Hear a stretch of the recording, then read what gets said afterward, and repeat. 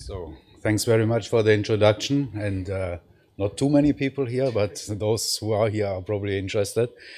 So I want to talk a little bit about software provision. This is my very first time that I'm at the open source conference, so it's maybe a little bit strange. For me, it's new, interesting. And the reason why I'm here is actually because of another talk which I just had before, where I was introducing very cool software for pattern analysis, which was published 2007, and it took us 15 years to make it open source. So now it's open source, but you probably ask yourself, why can it take 15 years until things become open source? Which is the reason why I thought, okay, I would like to express this thoughts on that. So this is from me, from the European Commission, but also from Pierrick Rambaud, who's working at the FAO, and we want to talk about this. So this is a little bit of a philosophical take of things. So it's not about science or so, but more some reflections about the provision of software.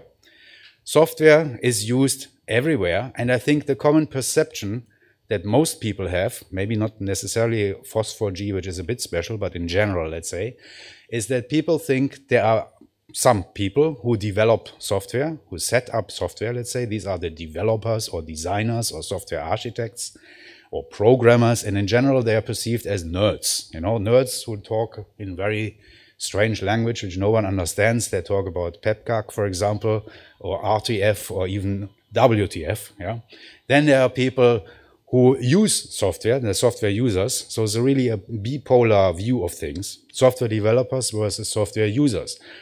Yeah, of course, there are the IT programmers themselves who use the software, but then everyone uses software. Kids, students, politicians, industry, science, economy, military, whoever you want, everyone uses software-driven applications. As a little image, you can see these girls on their phone, of course, one of the key appliances nowadays.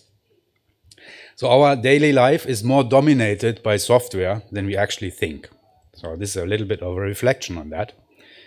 So some years ago, in 2019, I wrote a paper on software patterns in software design, which you can see at the bottom left, where I had some thoughts about that all software projects themselves have certain patterns, how they are developed and how they are structured. So based on that, I made some more thoughts now about this, that software design, or the source code, let's say, the software is just one part and then the users are the other part. But in fact, there are many, many aspects in between the provision of the software from the developer to the end users. So I tried to set this up as a kind of a small chart, as you can see here. So we start at the bottom left from the source code, where are the people who write the code. Then comes the topic of packaging the code. How do you disseminate your software? For which target platform do you do that? Then comes the topic of licensing, which obviously here at open source is an interesting topic. But besides of that, there's also the documentation of your code. And then, which I think is the most critical part, is the feedback from the end user community to the developer, which is really, really critical. And I have the feeling, I'm not sure if I'm right, but I have the feeling that many people are not aware of the importance and the difficulties which you encounter when you do the software provision, which is the reason for this talk. So addressing each point here, the open source code is obviously critical for code maintenance, review, debugging, testing, the code improvement, adding new features and so on. But it's also critical for education, outreach, and building trust, and many more things. I don't need to go into detail because I'm really talking to the choir here. So FOSS4G community is well aware of the motivations for source code. However, I think that most end users actually cannot make use of the source code, either because their primary focus is not on the source code, but simply on using the software package that you provide, or because they do not have the technical expertise or the coding language skills to deal with the source code. Most people don't care about source code. I know this is an affront to say this here, but I'm pretty sure this is the case. So then comes the packaging. Once as you as a developer have done your source code, you need to provide it to the people. Obviously, there's a question for which operating system is it developed. You cannot just distribute it for each operating system because they have different requirements. Of course, we have Windows, we have Linux, but even in Linux, you have many very different packaging formats. Or do you want to make it in a setup in Docker? Do you want to make it for smart applications? or for Mac, each of them have different ways of distributing the software, which is a science on its own, the distribution of the software. Yeah? So the application should function properly. So do we use dynamic or static libraries? What are the pros and cons of this? Of course, do we use a pre-compiled application, or does it need to be compiled from source, which is nice, but it's also a limitation because people need to have compiler chain installed on the system, which is not necessarily the case. Obviously, there are also other generic formats such as Snap, Flatpak, Docker, VMware, or whatever.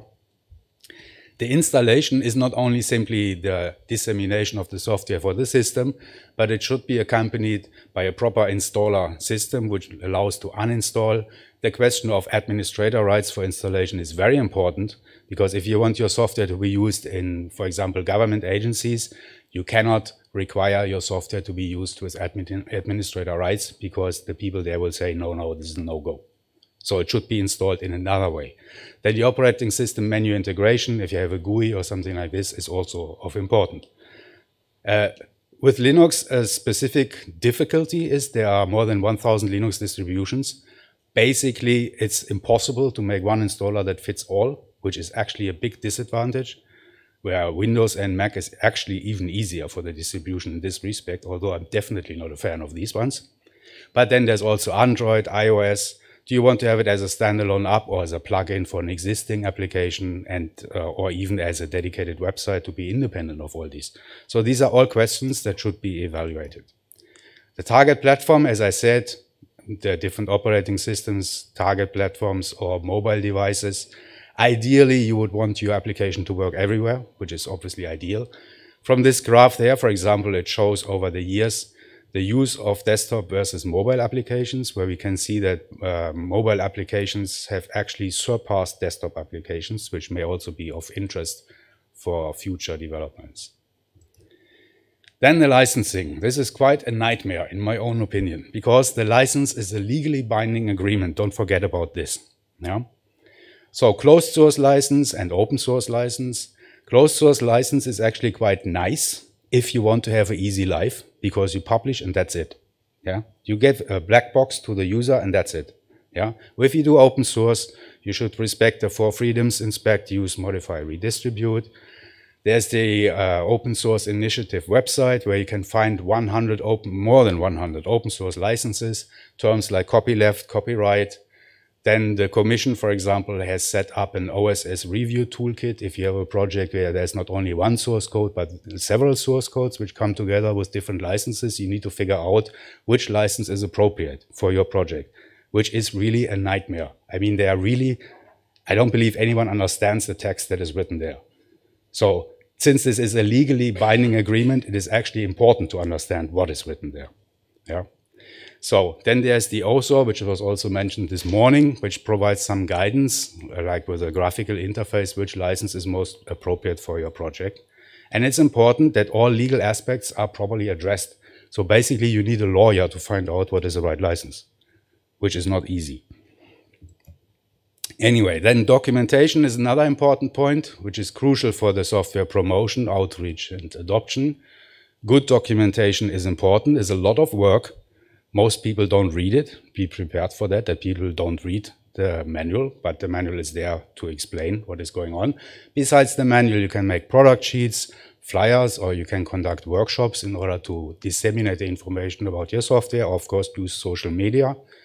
Then I believe that one can say that a graphical user interface is one form of a documentation also, because it facilitates the use of the software and to find appropriate sections in the software for specific tasks. Yeah? For example, applications such as QGIS, ArcGIS, Grass, RStudio, Jupyter Lab, or whatever else are nothing else as GUIs to underlying software to make them easier to use. So is the operating system interface, such as in Linux, KDE, GNOME, XFCE, or Android. These are all GUI interfaces to the underlying software itself. They are in themselves also software. And think of it as the mouse-driven GUI, which was published for macOS in 1984, which was the reason for success of Mac with this GUI interface, because people were not really willing to use command line only. Yeah. Then feedback, which in my view is the most fundamental aspect in software provision. as it is an indicator for all other provision aspects, serves as a quality control and as a bridge between the developers and the end user community, because they can provide suggestions for improvement or bugs or whatever else. So the feedback is really, really important. Think of it that closed source projects, big software projects, they have a dedicated marketing department only for that. Yeah? So that explains why it is so important. Yeah? It also helps to trigger creativity or attract new users. A very fine example is the GDAL project, which has very many forms of feedback, such as a mailing list, GitHub, chat, social media, or conferences also, where things are illustrated, how they work. Okay, then to give an example, I want to speak about GWB, which is actually an acronym for Guido's Toolbox Workbench, which is a software project which I deal with for many years. It's not so important what it does here because I'm talking about the provision aspect of the software. So it's a generic image analysis modules for the Linux command line. Now, let's leave it for this. Then in terms of source code, we have put everything on GitHub.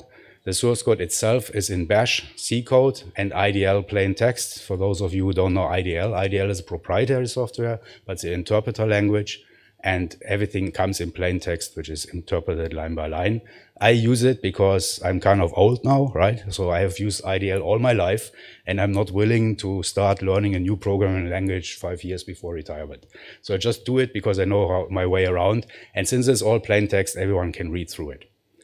So another thing which we have added is an automatic version checker, which allows an auto update function. For the packaging, the thing, since it's for Linux, we use either RPM or Debian packages, so they have to be compiled for this form, or since not every RPM package works on every RPM distribution, the same for Debian packages. One other step is make self, as you can see there, which is a really nice tool with which you can package your application into simply a tarball which can run anywhere. And this is what we call the standalone installer, which has the additional benefit that any user can run this installer. So you do not need administrator rights, which is very important because many agencies do not allow you to install any kind of stuff into their system, which is pretty much locked down for security reasons. So if you have an installer which allows you to do that in your own dedicated space, like in your home directory, then that's a cool thing. So we use that one. Then target platform, as I mentioned, it's designed to be used on Linux, either on desktop stations or on a web server.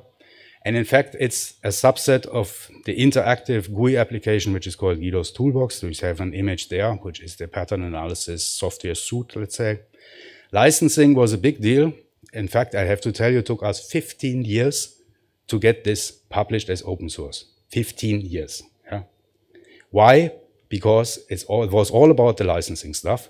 So we had to do license compatibility check because there are different modules in there with different software licenses. At the end, we found a nice trick, which is the GNU Scientific Library, because that is included as one of the parts. And the GNU Scientific Library uses GPL version 3, which has a nice effect that it's very strong copy left license, which means you can have free use, modified, distribute, but you're always forced to use the same GPL version 3 conditions, which means everything that you put in there will be GPL version 3. In this sense, GPL version 3 is nice because you do not have to deal with anything, with any other compatibility, because it all falls under GPL version 3. Which again for us was a bit difficult because at the commission they try to enforce us to use their own license. Why they have their own license is yet another story. So documentation, we have web-based cloud computing on the JSC BDAP, which is a big data analysis platform, so it's cloud computing, and on FAO CEPAL, which is also a cloud computing platform, free cloud computing platform. Then Pierrick has developed Jupyter and Voila-based dashboard to facilitate the user interaction with the various models, as you can see there on the right. And this is accompanied by sample processing descriptions for the command line as well as the GUI interface on CEPAL. Feedback. The Guido's Toolbox Workbench, this program there itself, is a very nice example for feedback because it came into life after people used the desktop application, which is GUI driven, and said it would be nice to have the modules outsourced into a separate application which you can run on web servers, which can then serve as a GIS backbone, for example, that you do not have to interact as well, but you can add it into your scripts. Yeah. There's two versions of it. The same program can be used either as a Debian package, where of course you need the administrator rights to install them, but also the standalone mode. Everything is documented and full open source on GitHub, and the version update checker makes it easy to check for new versions. So as conclusions, software provision, in my view, see, this is my personal view, but I think it's a very critical component in the whole life cycle of software. Designed to promote outreach and accept the software. So I think if you put some closer look into each of these aspects, it may actually help you to get a bigger impact of your software. Of course, it enhances understanding, contributes to learning dissemination of other softwares also. For the communication between the end users and the developers is really critical. And obviously what I showed there in this graph is just an example. So depending on your project that you have, you may have other aspects or that are not covered here, but in principle, that's about it. And I think that the FOSS4G conference itself is one form of software provision. That's it. Thank you.